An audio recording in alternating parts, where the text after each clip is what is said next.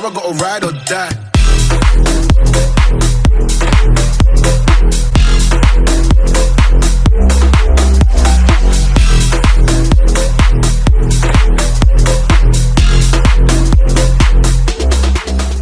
What's going on YouTube, just JK and welcome back to my channel for another GTA 5 video, and in today's video we're going to be customizing and reviewing the brand new Declasse DR1, which was released with the summertime DLC.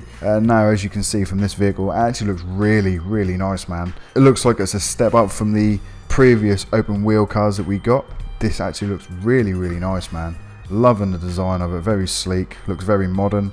It is going to cost you $2.9 million, almost $3 million for this beast, but it looks cool, man. And if you're into your racing, this is maybe going to be a car that you should pick up. But let's get into the customization first. So we're going to start with 100% body armor, then we're going to go to the bodywork. So we can change the vents, which gives you a little vent at the top of the panel there, and also we can change the same vent to make it look carbon. We can move the vents backwards, and then we can carbon that as well. I wasn't a massive fan of the vents. I think the sleek look of this from stock actually looks really nice, and I won't be adding any vents. I'm going to stay stock for the bodywork.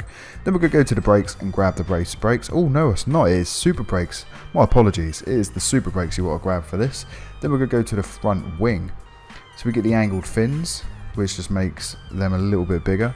Then we can remove them all together with the lightweight and the championship front wing. And then the circuit attack. Then the dual angled fins. That looks crazy, man.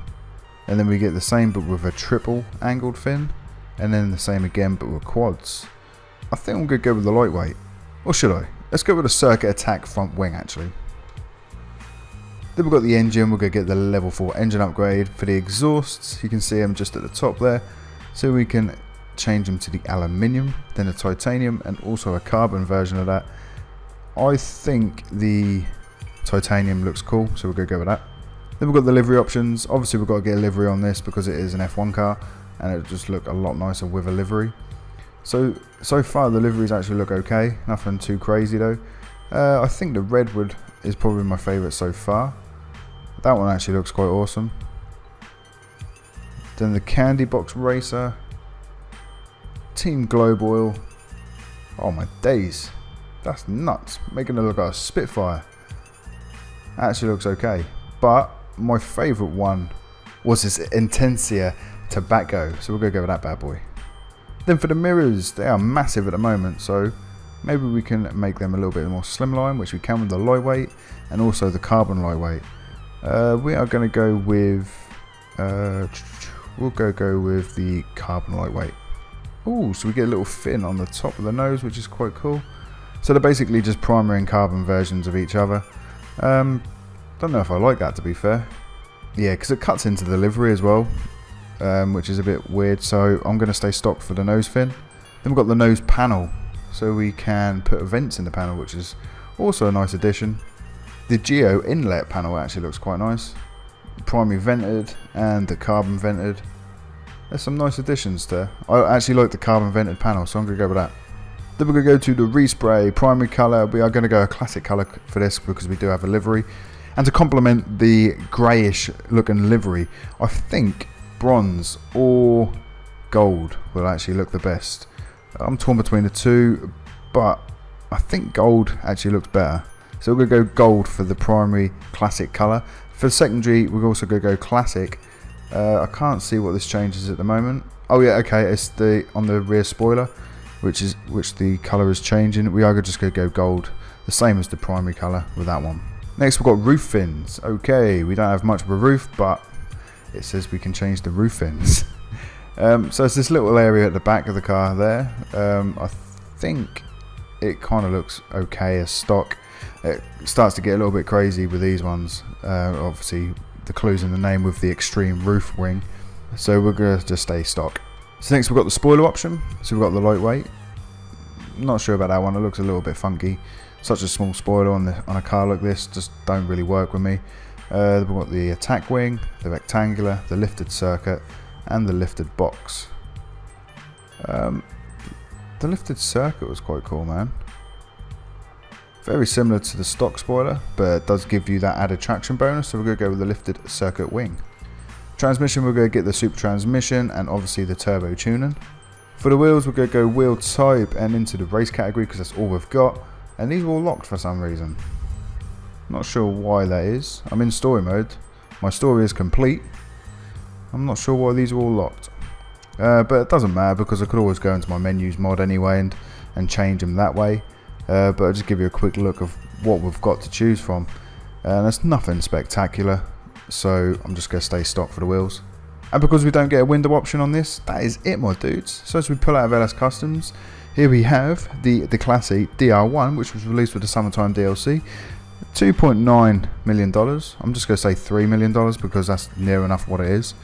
And it looks awesome, man. Love the new sleek design on this. Very modern looking and very fast. Very, very fast. As you can see, literally... Whoa! That's a bit close. A bit congested at the moment. But you can see we're hit 100 miles an hour with ease. And you come to expect it with a car like this. It's got to be expected. If it's not hitting 100 miles an hour within a few seconds, there's something wrong. Especially with the price as well that you're paying. But the price you pay actually is not too bad when you consider its competitors, which would be a supercar. I think I'd rather have one of these than a supercar because it's a lot more interesting than a supercar. Supercars have become very bland and very boring, whereas these open wheel cars are a lot newer and they're a lot more intriguing to me, and I think they're a lot more fun to drive, especially handle a lot better, and they're definitely quicker. They just give you next to no protection from attackers, but you know, you don't really buy this to drive around LS. You just buy it for races mainly. That's what I'd get from it anyway. If I was to buy this in online, I'd purchase it for racing really. But yeah, man, I mean, it's what you kind of expect from an F1 open wheel raced car in this game. It's quick, it's nimble, and it actually feels really good. I think it's very good value for money, to be fair. Like I said, comparing it to a supercar or even some of the new sports cars coming into the game, it is a steal because you're getting good performance, good speed, and a very cool looking car, very unique looking car in the streets of LS for less than $3 million. So yeah, overly impressed with this. If you're looking for an open wheels car, I'm not sure if it's going to be the fastest out of the four of them. There's better channels on YouTube that can tell you that, but I'm just here for the basic overview of the car, you know, basic customization, basic road test, you know, see how it gets on. And it feels competent, it feels really, really good. And it actually looks really nice too. Loving the look of it. Customizations aren't great, you know, there's not loads that you can do to it, but there's enough to it that makes me happy. You don't really want to do much to these anyway because they are what they are. If they start looking any different, they wouldn't look like an F1 car at the end of the day, would they? But you know, it's just my opinions. I hope you guys did enjoy this one. So on that note, I am going to leave you there.